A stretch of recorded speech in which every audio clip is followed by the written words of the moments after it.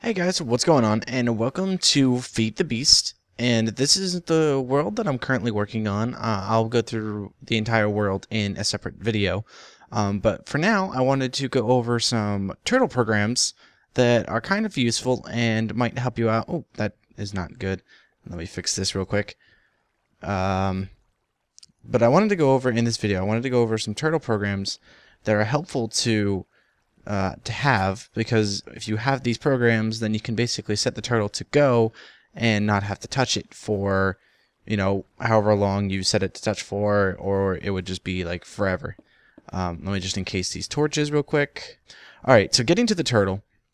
If you don't know anything about it, the turtle is part of the ComputerCraft mod, and this turtle allows you to write programs, and there's a whole API of methods and different variables and things that are included in the turtle itself, and then you can just program it to do whatever you want. And so the thing that's awesome about the turtle is that you can have a turtle dig for you, and you can have it mine, dig, chop trees, and other things like that. And let me show you actually how you can make a turtle if you don't know how to make one. So if we go to here, so you can see here, first you have to make a computer, and you can do that by getting 7 pieces of stone, a piece of redstone, and then you want 1 glass pane wherever I put my glass panes. This thing is very unorganized, to be honest. I have yet to actually fully go through and organize it. So there's a computer, and oh, I am sorry for that. Again, I apologize. Let me just fix this real quick. Okay, and then so you make a computer, and you make the computer, and then you take the computer, and if you hit the U key while in Feed the Beast, you can see how you make a turtle. So if I do a turtle, I get 7 iron ingots in a chest. So then we get the wood for that. So 1, 2, 3, 4, 5, 6, 7, 8. And then I need 7 pieces of iron. So there you go, 7 pieces of iron. And then I need a computer, which I already have. So let's make the chest. There's a chest, and then you put the computer above the chest, and then you surround it with iron. And there you go. Now you have a turtle. Now the turtle by itself, it doesn't do anything. What you need to do is you need to give it a tool in order to do something with it. So I need to get a pickaxe. It has to be a diamond pickaxe. You cannot use an iron or any other kind of pickaxe. So basically I give the turtle a pickaxe, and then I have my turtle. Now I say use the mining turtle, because the mining turtle can, as you'll see later, chop down trees. It can do anything. It can dig through dirt. So it's just easier that way. And so now I showed you how to make the turtle. Now the thing that's great about the turtle is the program, just like I said. So if I go, you'll start in this directory. So if you don't know what a directory and all that stuff is, I'll link you to Seth Bring's tutorial on how to navigate through the turtle stuff. But if I go through my programs, then I can change to the programs directory I made, and if I list them all, you can see all the programs that I've written. 2 of these I have taken from Seth Bling, and one of them I wrote as what we call inspiration from Seth Bling's programs. But you can see I have a whole bunch of programs, and these programs, all the ones that are basically one word, like not like turn left, turn right, and things like that, like back, down, forward, slot up, turn left, turn right. Those are all what I call utility programs. And what I mean by utility programs is that they're meant to be used just to fix a quick situation. They're not be used, to do anything for you. Like if I just want to say, so he's currently stuck against this tree. So if I just want him to turn left, I just type turn left, and then you can see he turned left. And if I want him to go forward, I can tell him to go forward, and then however many spaces I want, I can tell him to go 2 spaces forward. So there you go. And then if I want him to go backwards, I can say back 2 spaces. And so now he's back next to the tree. And then if I do turn right, and there you go. And then these are basically just quick movement or utility programs, and they're just meant just to be a quick help to do whatever you wanted to do. So going over my programs that I wrote for this, the first one I wrote was called Wood 2, and it's an inspiration from, this is the inspiration from Seth Bling's program, the wood that he wrote. I tried taking the program directly in, and I have the fuel turned off because I don't like having to manage all the coal and stuff. Maybe if I can learn to manage it, then I'll put it back on. But for now, I turned the fuel off. But this one is wood 2, and if we go ahead and look at it, what this program ends up doing is it goes to a tree. It cuts the left column down, or whatever column it's supposed to be the left column, but it can cut the column down. So when it does, it cuts it down, or cuts it up technically. Then it comes back down. So as you can see, it's called a fell and then replant, and the replant is directly taken from Seth Bling's current wood program, but fell is a different one that I wrote. As you can see, it starts in front of the tree, digs the space in front of it, so then it moves into the tree, then it columns the tree up, then it will go all the way back down, and then it will column the other thing, and then come back down, and then it will replant all this stuff. And so if I go ahead and run the program, wood 2, as you can see, he's going to go through and he's going to cut these logs down. And yes, I did re-put these logs back in because when you exit the world, when a infinite program is running, you have to then reset everything back to whatever your initial conditions are in order to get it to work. And I don't know why I left the F3 menu on, but I'm sorry about that.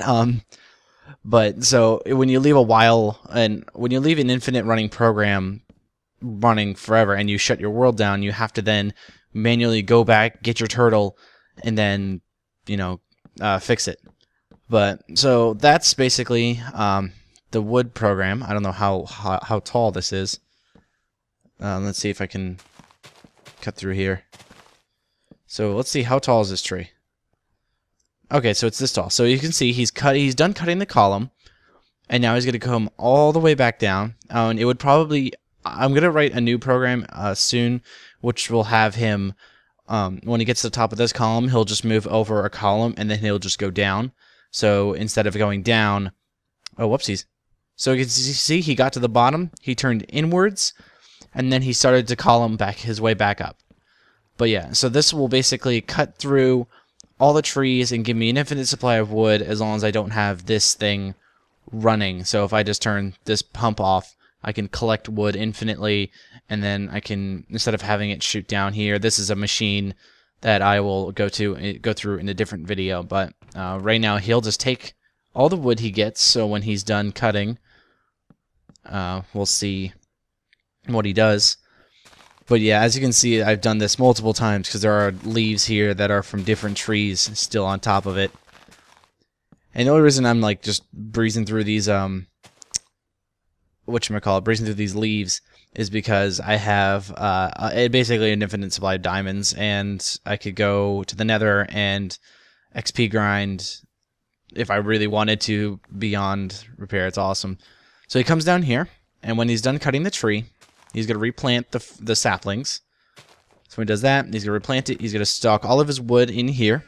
Then he's going to plant the last one and then bone meal it until the tree grows. Like that, and the process repeats infinitely. So yeah, that's the woodcutting program that I wrote, and all these programs will be available in the description of the video. If you would like to download and implement them, I'll have a tutorial on how to implement these programs into your own world soon. But what you do, so then the other program I have, as you can see, this kind of looks a little strange, doesn't it? But it's a mining program, and it's mainly meant to let me know that, hey, there are diamonds here, I need to come to this mine and do it. So I have another turtle down here, and he's running off old programs. So like I have a turn left program, but instead of it being just a turn left command, it's now a for loop that does it indefinitely. So if I want him to turn right, I have to do turn left, and then I have to say turn left 3 times, and then now he'll be turned to the right. But anyway, so he's running off old programs that I wrote, and I need to update his drive of stuff. But if I go ahead and I move him into the position for my next program, I need to move him one more forward. So turn him right, and then I need to Oh, whoopsies. See, this is why I need to update his drive, because I don't. Keep forgetting that he does not have the latest programs.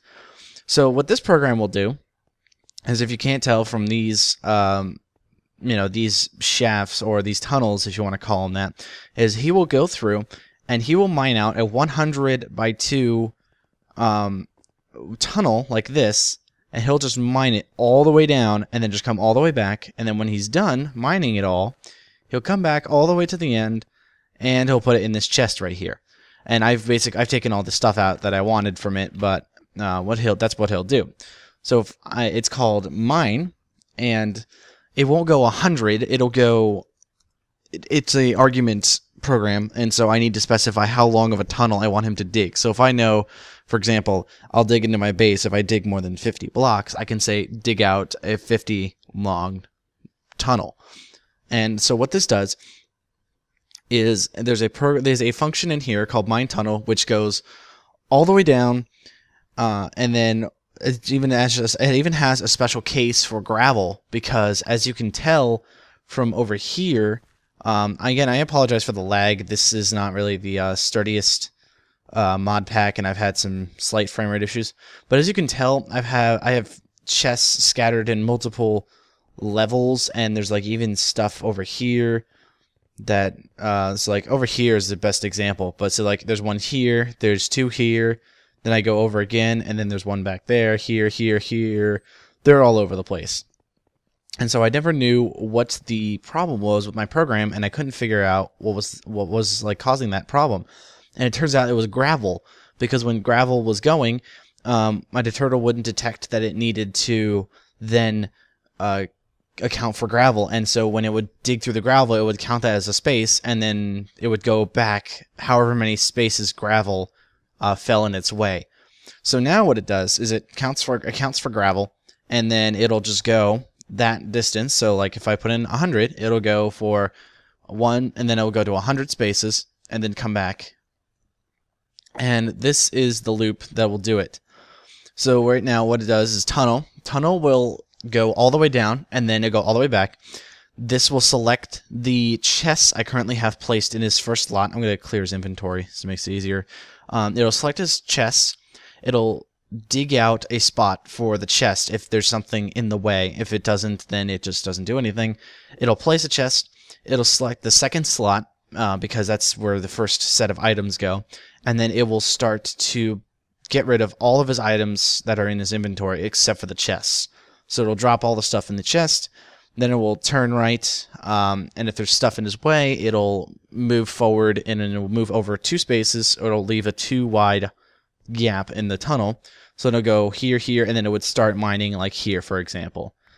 So, and the reason it does that is because then you can see both sides of these blocks, but if you did 3 wide or you did 1 wide, you're wasting space and wasting, mining tunnels. So if I go ahead and I hit go on this, so if I hit mine 100, as you can see, he's going to dig now a tunnel all the way down, and I'm not going to, I'm going to cut to the end of this, but so he'll come all the way down to 100 blocks, so he's only like 6 blocks in, so it takes about 10 times longer than that, or a lot longer than that. But the main reason it is because I want to find diamonds, and so I can just keep making more stuff out of diamonds. And as you could saw on my chest, I had like 30 blocks of diamonds, because what he does is then I just go with this fortune pickaxe, and then I just go to the tunnel that had a diamond in it, and then I just go fortune the diamonds out. So it's a really easy way to get diamonds.